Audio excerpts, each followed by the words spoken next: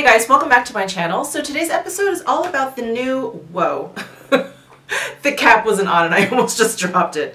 That would have been disastrous. This is the new Hourglass Veil Translucent Setting Powder.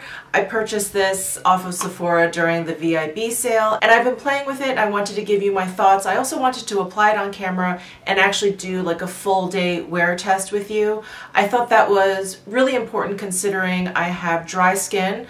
I don't normally use a finishing powder. I feel like it usually kind of dries out my skin. But I wanted to give you guys like a first-hand look at my skin with this powder on, and then we can kind of talk about my thoughts at the end of the day. So if you're interested in hearing more about this powder, then just keep on watching. So this powder is $46. I purchased it off of Sephora. It's now available on Beautylish and some other retailers. I'll link everything down below. So this is a translucent setting powder. So when I first used this, I used this as a setting powder. I did not like it as a setting powder at all. What I was surprised about in terms of this powder is that it has like a little bit of, I don't want to say sparkle, but there's a little bit of sheen to this powder. I don't know if you'll be able to see it on my finger there. It's so hard when it comes to powder, but it has a little bit of a sheen to it. This powder is so soft, and if you don't mind like a little bit of sheen to your powder, you probably won't mind using this as a setting powder, but for me, I like using a matte setting powder because then I feel like it's not kind of interfering with anything. Anyway, so I used it as a setting powder, did not like it. It set my products down fine. It worked beautifully. I just didn't like the finish that it gave my skin. So then I started using it as sort of a finishing powder, sort of like a last step to my makeup routine. And this is not something that I normally do, but I did like the kind of sheen and the softness of this powder, and I thought, it'll probably work. So I used a number of different powder brushes, and I have quite a few. So I have the Sonia G Face One brush. This is one of my favorites because it has the flat top and you can really buff with this. I really like this one. I also use the Chikuhodo powder brush. I think this is the Z1. It's actually not printed on here. I think this is the Z1 brush. This is a very soft squirrel-haired brush, and I liked it for applying the powder, but I liked using the Sonia G to actually buff it in, to like work it into the skin. So this worked nicely, and if you're someone that just likes kind of a nice soft veil of powder, this kind of brush would work, along with something like the Surratt face powder brush. Again, I'll link everything down below. I think this is called face powder brush. These are very similar. The shape of the Surratt, it's a little bit pointier, but this worked well also. But again, if you just wanted kind of a soft veil of the powder, if you just kind of wanted to let it just sort of sit on top of your skin, these brushes were really great. And then I have two brushes that kind of fell in between. They left a nice veil on the skin, but you could also use these to buff in. I just didn't think they were as effective as the Sonia G. So that's the La Mer powder brush and then the Hourglass powder brush. So these are both synthetic haired brushes, unlike the others I mentioned, which all have natural hair. So these I thought applied a nice veil of the powder, but when I went to kind of go buff it in, it wasn't quite as effective as the Sonia G. Probably because of the shape. I think this flat top just really works for me, maybe because of the way that I hold the brush. But these kind of fell in between for me, between the squirrel-haired brushes and the Sonia G in terms of application. Left a nice veil and you could kind of start buffing in, but I didn't feel like it finished the job. So what I'm going to do is go ahead and apply this powder with the Sonia G Face One brush, since it's my favorite. I'm not sure if I even showed you guys the product yet, but here is the tub, and it has the beautiful gold case here, and it has this sifter in the shape of an H, which is pretty cool. Now, my one issue with this is it's like bowled out, and so you kind of want to use this bowl to kind of load up your brush with the powder, but it's hard to get the powder in here without kind of making a mess. So you end up kind of having to pour it out a little bit, and it's just, I don't know, it's just like a little bit difficult. It's a little bit difficult to use. I wish it had like a mesh top like the Viseart Seamless powder that kind of has like a mesh net. I like that because then you can just sort of dip your brush in, tap off whatever excess right back into the container, and then keep working. This particular sifter just, I don't know, I haven't found like the best way to do it, and also because this cap has like a raised part to it to kind of hold down the powder when you screw it on. So what I have been doing is just loosely capping this and then shaking it a little bit, and I'm able to get like a little bit of powder in the cap and a little bit in the bowl here. This powder is incredibly fine. So I have all of my makeup on, and again, I've been using this as a finishing powder instead of a setting powder. So I have a little bit of it on my Face One brush here, and I'm just going to stamp it onto my cheeks, and then I'm going to go ahead and buff it in.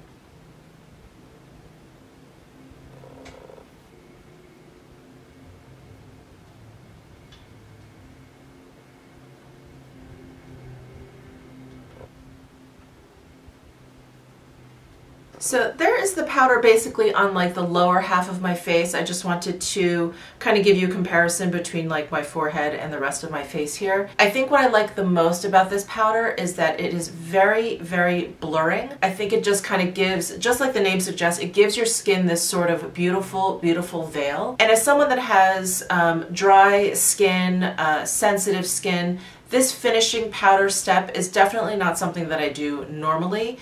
I've always never really understood why you would do it unless you had oily skin. If you really kind of wanted to set down your makeup and make sure it really didn't budge and kind of like blend everything in. And for me personally, if I want to kind of make sure all of my products are blended, I just take a clean kind of powder brush and just run it over all of the areas that I think maybe need to be worked together a little bit more. I don't generally grab a powder and put it on top. So this is definitely a step that I have not been accustomed to doing. It's not part of my routine. It's not a habit of mine. But with this powder, I can kind of see why you would want to do it, because it gives a really beautiful blurring effect. And I don't feel like it makes my skin look dry. It just makes it look kind of like velvety, kind of like it just has this very sheer layer of like gauze over it. So I really do appreciate that look. And I just want to mention that I am using this over my Clé de Peau foundation, which is incredibly emollient. So I feel like this is a foundation that can handle like an extra layer of powder on top.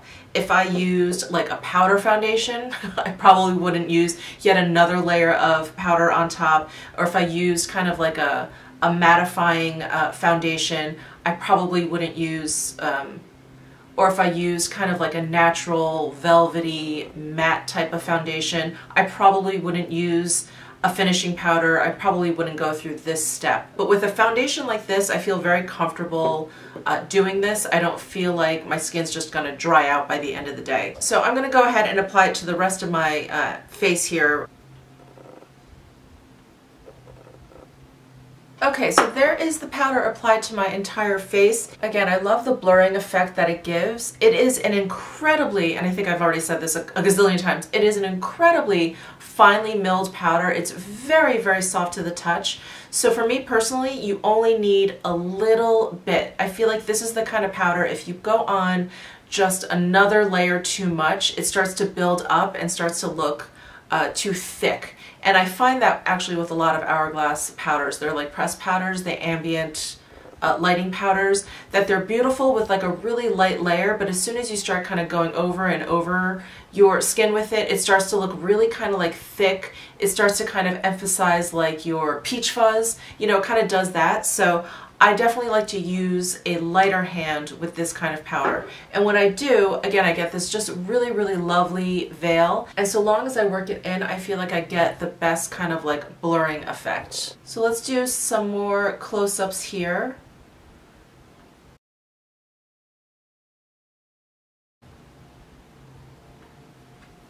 Now, I feel like in terms of color, that this powder is very translucent. I don't feel like it's darkened or lightened my foundation at all, but in terms of like coverage or texture, I do feel like it makes my foundation underneath look just a little bit thicker. So my skin just looks a little bit less natural, if you will. So if you're going for something with like a light coverage and you wanted your natural skin to kind of peek through underneath, this is going to camouflage that a little bit more. So the coverage to my face is a little bit heavier, but I don't feel like it's actually altered the color of my foundation. I hope that makes sense. So what I'm going to do is just do a check-in and give you kind of like my final thoughts at the end of the day, and we'll see how this powder wears together. I'll see you soon.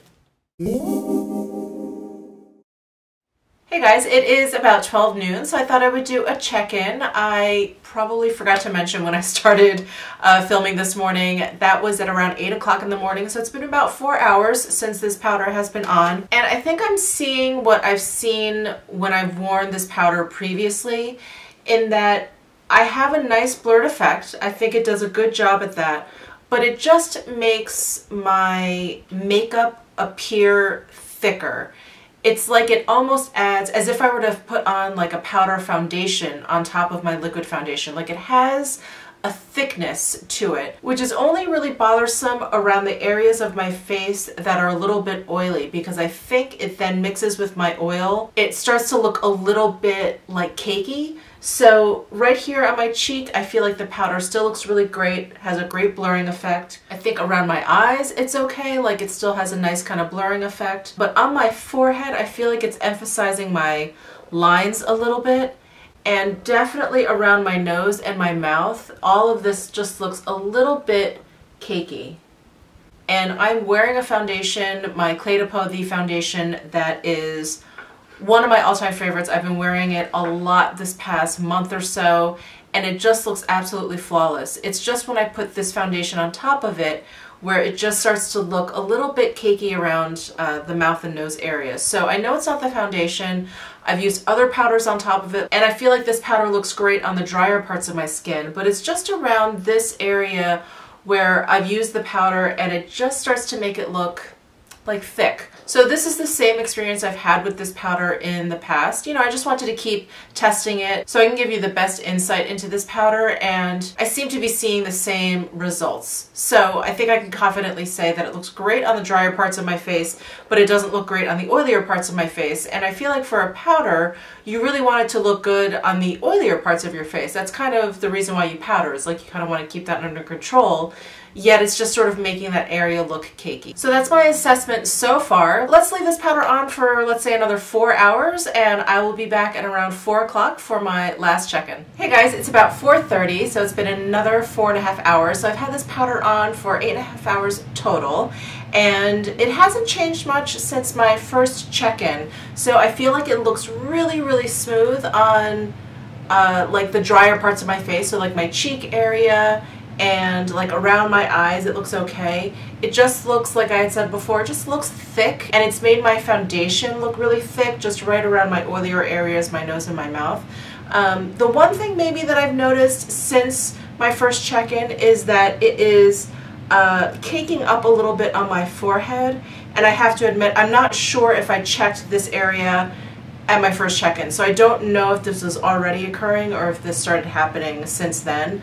But I'm going to try and zoom in here and just show you. It looks a little bit like textured over here, just along my hairline on my forehead here, and it just looks like it's made my foundation kind of cake up and break up a little bit. And again, this is that Clé de Peau The foundation that I've worn a lot over this past month, and it's never done this before. So I can say pretty confidently that this is definitely the powder's doing. So all in all, I think this powder is okay. I would just be careful using this around areas where you have any lines. I do feel like it sort of emphasized my lines on my forehead and my laugh lines here, but that's something I noticed pretty much right away. It's not something that happens or gets worse as the day goes on, but it does a really, really nice job of buffing out my cheek area, which is really nice. I'll probably use it just for that if I feel like this area kind of just needs a little bit of blending. If it needs to be diffused, it does give kind of a nice blurred effect. But I'm definitely going to stay away from powdering this area because I just feel like it immediately starts to look cakey and thick. And I would also suggest, because this powder is so fine, I think less is more. My experience with really fine powders, it seems like logically, because it's so fine, you'd be able to use more. You'd be able to layer it on nicely. But because it's so fine, I feel like it almost like if you were to touch confectioner's sugar, like that is such a finely milled kind of sugar. It's so powdery, and that's what you make frosting out of, because that's what it turns into very, very quickly. That kind of paste, and all you need to do is add just a little bit of water, and that's what happens. And I feel like that's what the oils on my face did. It just sort of turned this powder kind of into a paste, if you will, which is what I think is giving it this sort of cakey appearance. So that's been my experience with like these really, really fine, super soft, silky powders, is that you really just have to be careful with the quantity that you use. So I would use definitely a light hand. But if you have really smooth skin and it's very normal, I don't think you'll have a problem with this powder at all. You'll probably be able to buff it as much as you want all over, and it'll probably just look really, really blurred. And I think for dry skin, it's been okay for me. Alright guys, I hope you found that helpful. Give this video a thumbs up if you did. Let me know down below in the comment section if you've purchased this powder, what you think of it. Subscribe if you haven't already, and I'll see you in my next video.